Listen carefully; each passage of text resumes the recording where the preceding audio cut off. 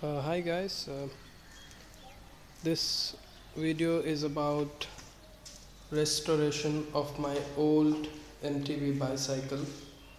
It is very old, almost 17 years old.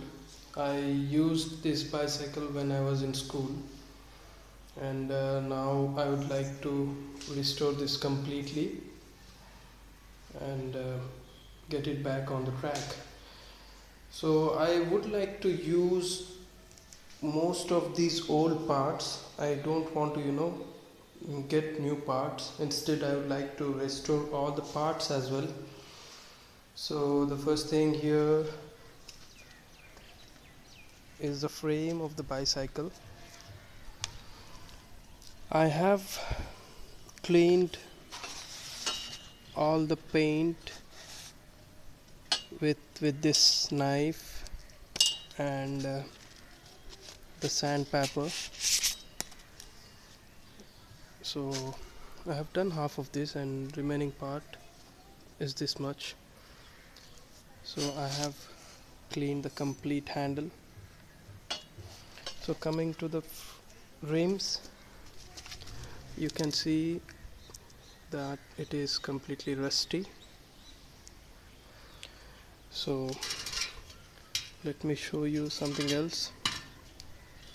If you can see here, a small part of the rim is very clear and clean from the rust, because I have done electrolysis process for only this part, and you can see this part is clear compared to this part. So I could not do the complete electrolysis for this rim because I do not have a bigger tub where I can dip it and use the electrolysis process. So I got an idea, like I'm going to use this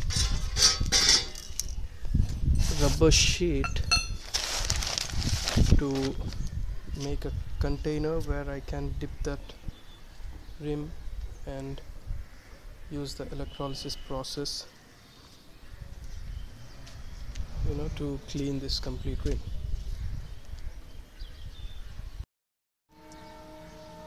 Okay, my temporary water container is ready.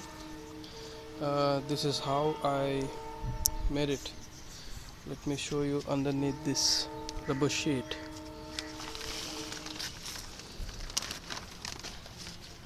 I have put these bricks and made a round shape, and then I placed this rubber sheet so that it acts like a container. Now I can place the rim inside this container and do the electrolysis to remove the rust. So my connections are ready, and I'm going to use this old plier, wrench and a small piece of rod to connect it to the positive of the adapter.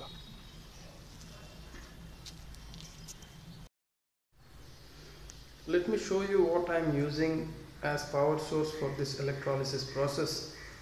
So here is my adapter. Its output is 7 volts 3.43 amps. It is basically EDC machines adapter. You can see Axis Bank is written here. That swiping card machine adapter, but I am using it as a power for my electrolysis. I have seen in other videos where people are using 12 volt battery charger for this process, but I don't want to spend some money on that, so I'm trying to use what I already have. I have already tested it and it works fine. I even used a mobile phone charger which output is 4.7 volts, 1 ampere output. Even that does the work. So hopefully this thing also works fine. Here is my washing soda. I'm going to use some water and mix it well.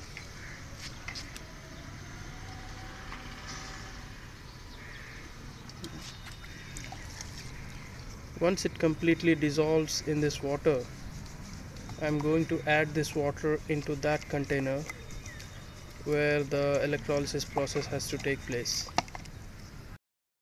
This is the condition of this rim right now. It is completely rusty from inside, and its edges are also rusty.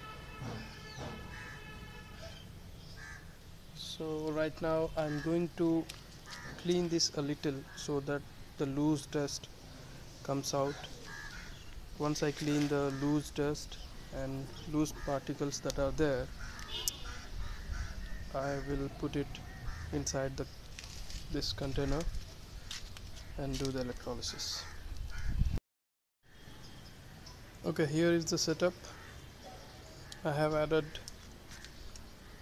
the washing soda into this water, and as you can see, the rim is entirely dipping inside the water. I have already made the connections: negative to the object to be cleaned and positive to the 3 iron pieces.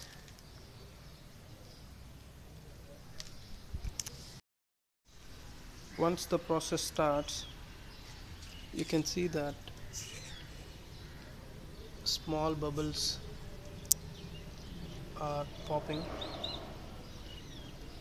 from the rim. That means the process has already started. It has been over 15 hours now, and you can see the water has completely turned into dark brown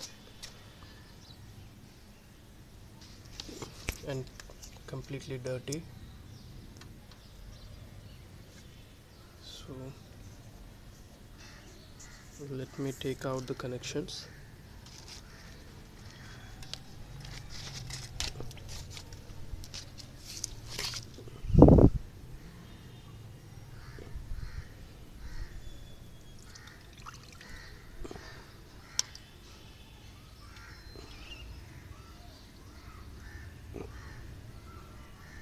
Looks like clean.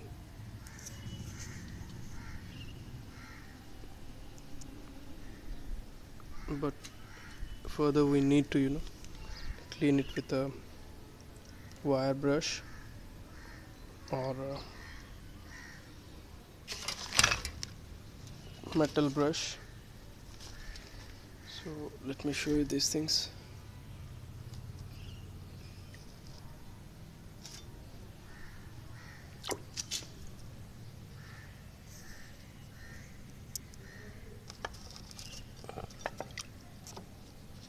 See this.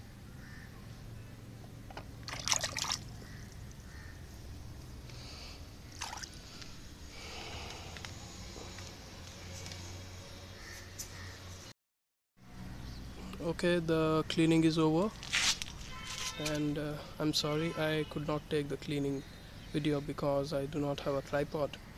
So the first rim was something like this. After this electrolysis process and cleaning, the rim has become like this. You can see it is